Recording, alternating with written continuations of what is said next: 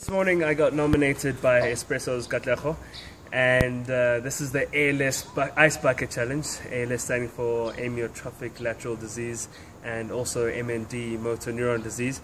And what you do here is you pour an ice bucket over your head and raise awareness about those two diseases. And if you do not take on the challenge, then you have to donate $100 to any organization that is doing research for it. So I've decided to take on that challenge, and I will be nominating Bonang Mateba, Gareth Cliff, and Boiti to take on the challenge afterwards. Let's spread the word.